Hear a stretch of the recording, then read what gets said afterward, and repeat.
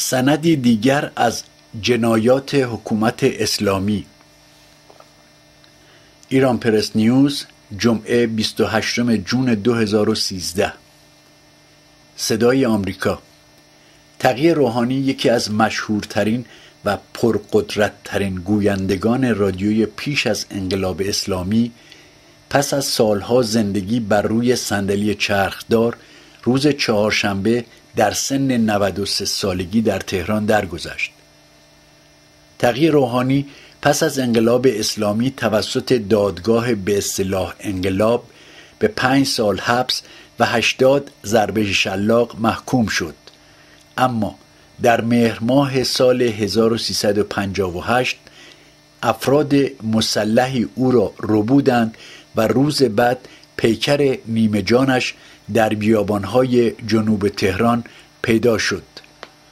شدت آسیب وارده به مغز او به حدی بود که تا آخر عمر فلج ماند و قدرت تکلم را از دست داد.